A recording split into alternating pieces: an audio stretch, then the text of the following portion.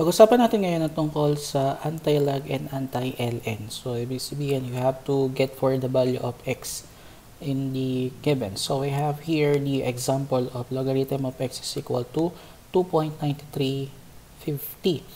So, we have to get for the value of x in this case. So, ang gagawin natin dito is we have to raise the given to the base of 10. So, magkakaroon tayo dito ng 10 and 10 dito. Since ang base of 10 ay reciprocal siya ng logarithm, so magka-cancel tayo dito. So, cancel tong log at saka yung 10.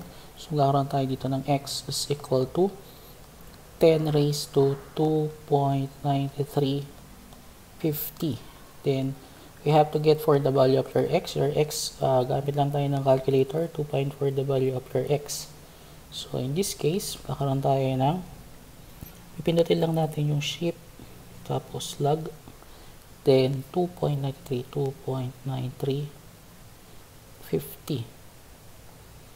yan, tapos, yan ang natin siya, i-decimal. So, magkakaroon tayo ng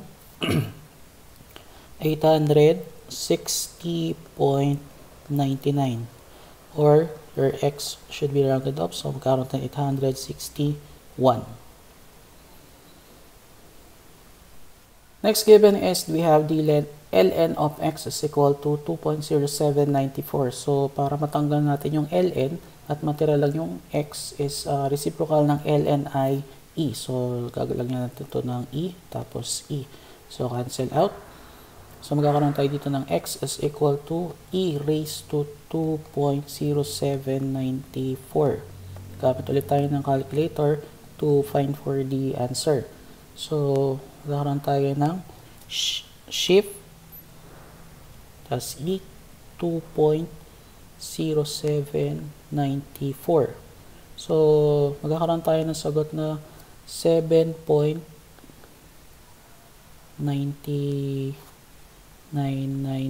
or rounded off, magkakaroon tayo ng x is equal to 8. So, the topic na meron tayo dito is the solution of logarithmic equation. In this solution of logarithmic equation, kukuha din tayo dito ng value ng x. Example, meron tayong given dito is logarithm of the quantity of x minus 2 with the base of 4 is equal to 2. Now, to find for the value of x, kailangan natin i-transform ang given natin sa exponential equation. So, to transform, magkakaroon tayo dito ng 4 squared is equal to x minus 2. Then, yung 4 squared ay ating simplify, which is 4 squared is 16 is equal to x minus 2. Then, transpose yung negative 2 doon sa left side. So, magkakaroon tayo ng 16 plus 2 is equal to x. So, therefore, yung x natin is equal to 18.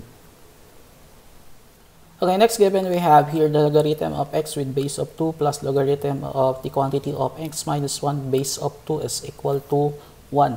Now, in this case, kailangan muna natin i-transform ang given natin or i-simplify ang given natin under the properties ng logarithm. So, since meron tayong plus, this will be under siya ng multiplication. So, magkakaroon tayo ng logarithm base of 2 x times x minus 1 is equal to 1.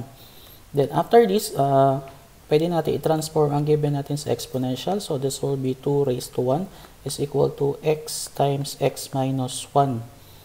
Then, 2 raised to 1 is 2 is equal to distributive property. So, magkakaroon tayo ng x squared minus x.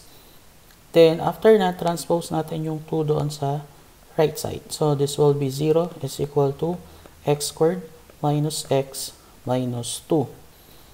So, since may x squared tayo, gamit tayo ng factoring. So, this will be under ng general trinomial. So, this will be x and x. A factor is negative 2 and positive 1. So, negative 2 times positive 1 is negative 2. Tapos negative 2 plus positive 1 is negative 1. So, apply the zero property. So, magkakaroon ka dito ng x minus 2 is equal to 0. Then, x plus 1 is equal to 0. So we can have the x is equal to positive 2 and x is equal to negative 1. So, dalawa yung magiging value ng x natin. Isang positive 2 at saka isang negative 1. Next given, we have the logarithm of x plus, the quantity of x plus 2 minus the logarithm of x is equal to 2. So, kung napansin natin, wala tayong base. Pero, pag wala tayong base, ibig sabihin, meron tayong invisible 10 dito. So, magkakaroon tayo dito. Since the given is may minus, so, under siya ng division. So, pag inano natin siya, sinimplify, magkakaroon tayo ng logarithm of x plus 2 over x is equal to 2. So, since meron itong invisible 10 dito, so, magkakaroon tayo ng 10 raised to 2 is equal to x plus 2 over x. Then, 10 raised to 2 is 100 is equal to x plus 2 over x. Then, cross multiply. So, multiply lang natin yung x doon sa 100. So, magkakaroon tayo dito ng 100x is equal to x plus 2. Then, by transposition, so magkakaroon tayo dito ng 100x minus x is equal to 2. Start lang natin dito.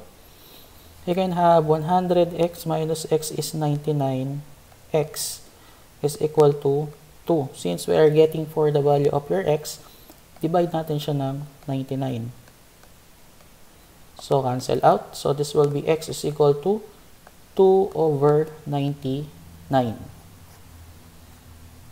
Okay, next given is we have the 3 raised to x is equal to 5. Now, to solve in this case, di natin siya pwedeng walang possible base na magtutulad kay 3 at saka kay 5. So, to find for the x, gawin natin dito is erase natin ang given natin sa log. So, this will be logarithm, tapos ito ay logarithm.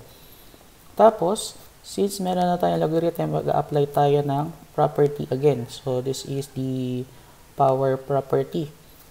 So, magkakaroon tayo ng x, logarithm of 3 is equal to logarithm of 5 or log of 5. Then, since we are solving for the value of x, divide natin yung given ng log of 3 over the log of 3. Then, cancel out. So, your x is equal to logarithm of 5 over the log of 3. Now, kukuha tayo ng value ng log of 5. So, x is equal to, logarithm of 5 is, kapag kinalculate natin, kakaroon tayo ng log of 5. So, log of 5 is 69.90. So, this is 0.6990 over the logarithm of 3 is 0.4771. So, therefore, yung x natin, divide lang natin. So, magkakaroon tayo ng x is 0.6990 divided by 0.4771. So, the answer will be 1.47. So, 1.47.